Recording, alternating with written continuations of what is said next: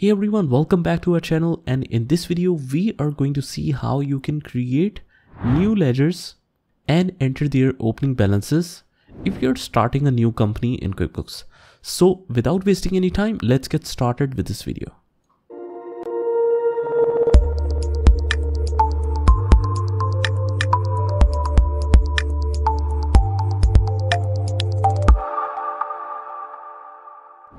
Now, after creating the company, the next step is we will understand about the interface of the QuickBooks, and at the same time we will enter some ledgers. So here we are on the home screen. QuickBooks has the simplest interface which a layman can even understand. You don't need to be an accountant to understand the QuickBooks interface. It's that simple. So on the top you have the vendor section, although we can't see all of the options right now because we need to enable some of the features that I'll show you in future. So we have the vendor section on the top, we have the customer section here, we have the employee section, company section, and banking section. So there are 5 different sections, and it's the same for all the versions. So even if you're not using QuickBooks 2024 in your organizations, the QuickBooks 2016, 2018 all have the same options. And what these lines are indicating, that indicates the flow of the company operations. So for example, first you enter bills and then pay for bills. And also when you purchase the item from the vendors, only then you can sell it to customers, and then you receive the payment, and then you record the deposits in the bank account. So it's showing the order flow of the accounting. So this is all about the home page. Right now we don't need to make any changes or enable anything, because to make things crystal clear, we will just follow our assignment. Whatever is in assignment, we will follow that flow only, because this is the practical example. Let's suppose that this company has implemented or is planning to implement QuickBooks, and like I said, it's not possible to transfer all of the records from last 10 years to QuickBooks. Rather, you will close the account manually as a closing trial balance, and then make an opening trial balance or make an opening balances of each ledger and then place it in QuickBooks. So our client has done the same. It has compiled for us the opening balances as of January 1st, 2024. So these are all of the ledgers. So let's enter, and we will start entering not from here. We will directly start it from here. Now you might be asking why? Because receivable is also an account and it's 150,000. Sure. But all the receivable, vendors, and inventory is the total balances of all the customers. So whenever we enter the customers, like we enter here, we have 3 customers, right? So the balances, if we compile all of these or enter the individual balances of customers, it will automatically update the control accounts. So this balance will automatically be updated, right? Same goes for vendors and stock. So let's enter from here. Land and buildings. This is fixed asset. Now it says land and building here, but now the rules have changed. You cannot enter the land and buildings together because each of them has separate depreciation rules. So just for the sake of example, let's copy this, and I'll go to the chart of accounts. And like I said, we have created a product-based business, right? That's why we have a lot of accounts here, and that's good for us. We can simply change the name of any. So for example, if we don't want furniture, let's say we have furniture or not. No, we don't have furniture. So what we can do is either use this one, just simply right click and click on edit account, and then you can just simply change the name and put the balances. But if you want to create a new account, you have to go to this bottom area where it says account. You will click on this drop down and it will show you these options. Do you want to create a new account, edit account, delete account? And you also can see the short keys here. So let's say I want to use it on short keys. So I'll press Ctrl N here, and here is the area for the account creation or ledger creation. So here we have different categories, and QuickBooks guides you very well in these categories. For example, I want to create a fixed asset account, but I don't know what we can enter in fixed asset. So whenever I click on fixed asset, it will show you the complete description of it. That what is fixed asset tracks the value of significant items that have a useful life of more than 1 year, such as building, land, machinery and equipment, and vehicles. So even though if a person is not an accountant and he is asked to create a ledger, he can easily do that. And same goes for all the other things, what we can create in bank, what we can create in other current assets, especially the people have confusion in other current asset and other assets. So it will show you what can be entered in the current assets and what can be entered in the other assets. So it's very cool. Okay, let's continue. Let's select the first ledger and continue. And here is the name of our asset, and this is land and buildings. Let's copy and paste this. You can write the detailed description about it, and you can also create some categories. We will see that in future. So let's say land and buildings at cost or whatever. You can put additional notes. You can map the text line mapping. We will see these options later. The taxation options, we will explore it later. So I'll click on the enter opening balances, and the first balance is of 850,000. I'll just copy and paste it from here, and let's write 1st of January 2024. Now it's very easy. I'll write here 0101 and it will automatically pick 2024 if you are in 2024. Otherwise you can put it 0101 24 or 25, whatever. So press tab, click OK, and then save and new. Now it says this transaction is more than 90 days in the past. Obviously right now we are in the 24th May 2024, right? So it's a balance of the past. It's just indicating that is it a mistake or you are intentionally doing it. So if we are intentionally doing it, we will click yes, but we can also disable this option so that it won't disturb us in future. So let's click yes, and let's see how you can disable this. I'll go to the edit and preferences, and I'll go to accounting and click on company preferences. And here you can disable this date warnings. Warn if the transactions are 90 days in the past, no. Warn if transactions are 30 days in the past, no. 30 days in the future. All right, now let's continue our working. Our first asset is entered. Now the second one is the accumulated depreciation of land and buildings. Now the accumulated depreciation of land and building is a negative asset. It's a reduction in asset. Now you might be thinking that depreciation is an expense.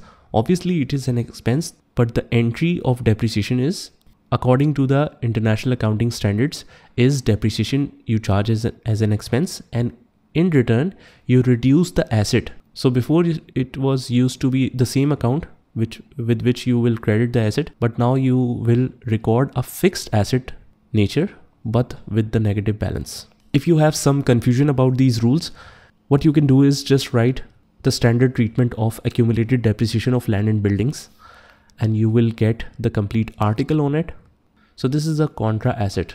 Okay, let's copy this and let's again create a new account. Control N, fixed asset, continue, and here we will paste this. And since it is a negative balance, entering opening balance, I'll click on entering opening balance. And since by default the asset nature is positive, but we have to record it on the credit side, on the other side. So that's why we need to not only put the balance but also put a minus sign with it, because it's opposite in nature. And it's of 1st of January 2024. 1st of January 2024. Everything looks good. Save and close, or we can click on save and new because we have to create some more ledgers.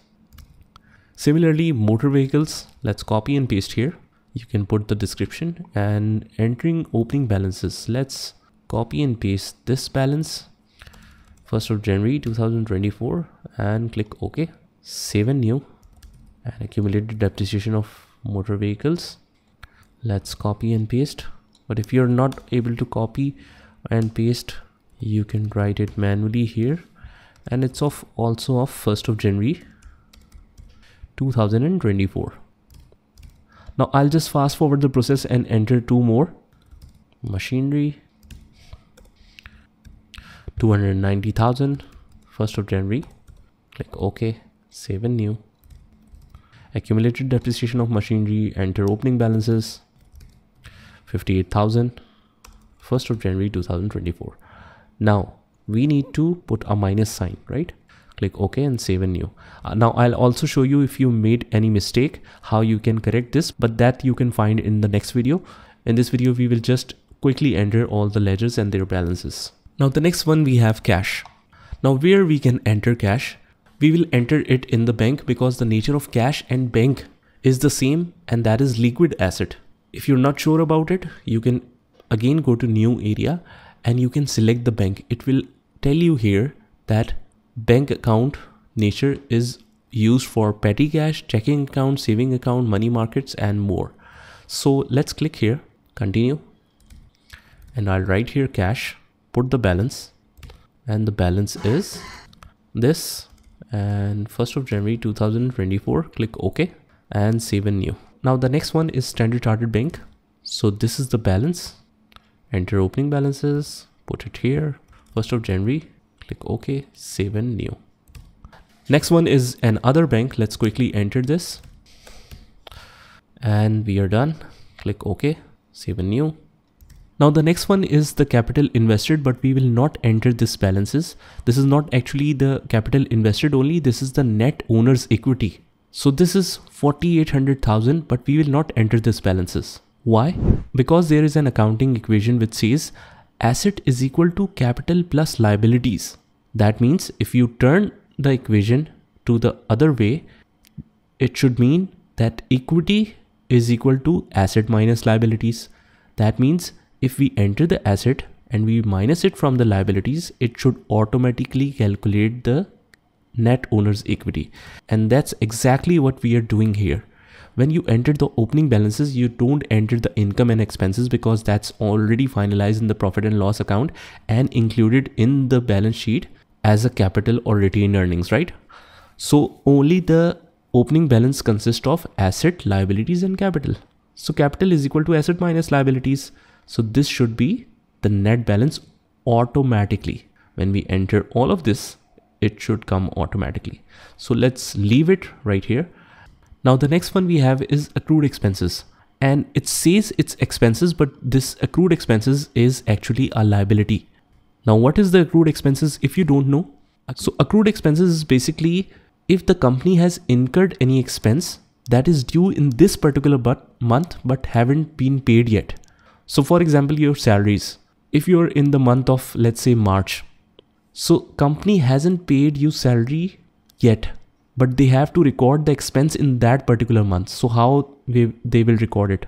Obviously they will record it as a salary expense debit, and since they haven't paid anything yet but it's due, so they will credit the liabilities or accrued expenses.